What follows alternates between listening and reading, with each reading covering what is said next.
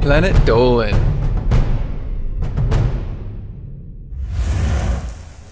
Hello everybody! If you are still reeling from the Harambe tragedy of 2016, then this list is for you. Here are 10 other times that people ended up in zoo enclosures.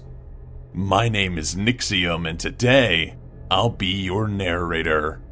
Number 10. Jambo.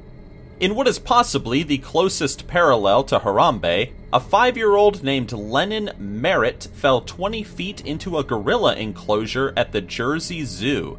A silverback gorilla by the name of Jambo stood guard over the unconscious child while the rest of the gorillas looked on.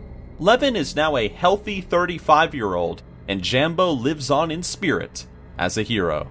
Number 9. The Berlin Zoo. A teacher and mother voluntarily jumped into the polar bear exhibit and started swimming towards the bears during their feeding time.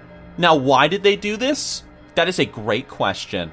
So as the bears began to maul her, zookeepers were able to pull the woman away, saving both the mother and the polar bears. While her mental state still isn't totally clear, she was given a citation for trespassing. Number 8. Tiger. In 2016, a woman at the Toronto Zoo voluntarily launched herself into a tiger exhibit to retrieve her hat. Yep. But luckily for her, when the Sumatran tiger decided she was prey, there was another fence separating her from the big kitty's lunge, and the woman hopped right back out unharmed. Thankfully for one onlooker with video capabilities, her stupidity will live on in the interwebs forever. Number 7. Lion. In May of 2016, a young man attempted to commit suicide by walking totally naked into the lion enclosure at the Santiago Metropolitan Zoo in Chile. Onlookers claimed that he started to lunge at the lions, spewing apocalyptic proverbs.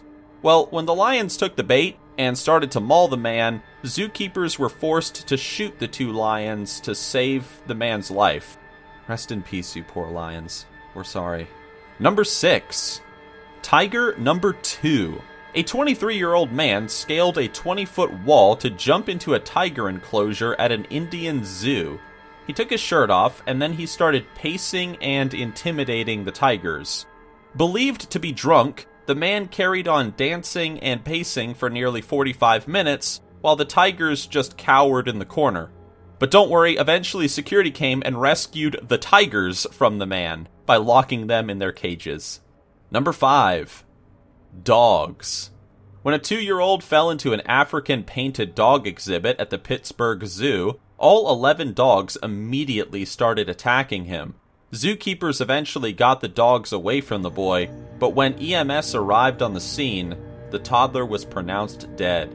A fun fact, these dogs are considered endangered and they do hunt in large packs in the wild.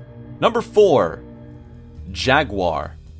A 3-year-old in Arkansas fell into the jaguar enclosure in 2014. When his father throwing random objects at the animal didn't deter it, employees used fire extinguishers to keep the big cat at bay. Both the jaguar and the child survived. Who knew that fire extinguishers were so versatile?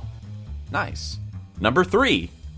Tiger number 3. A Nebraska woman was charged with trespassing after breaking into Omaha's Henry Dorley Zoo on Halloween one year so that she could pet a 3-legged tiger. As it turns out, tigers are not house cats that like to be pet. I know this is a shock. I know you guys might need a minute to recover from that. But I'm going to tell you that the tiger did do a number on the woman's hand, and it landed her in the hospital, and she was ultimately charged for trespassing. Number 2. Lion number 2. When zookeepers found a man's remains in the lion's den in the Melbourne Zoo, they weren't sure what had inspired a man to sneak in during the night. Authorities later discovered that the man had briefly visited a mental hospital, not for vacation, and that his kung fu teacher had told the man's class that they were now able to fight animals with their bare hands. That teacher was a, kind of a liar. Yep. Number 1. Monkey.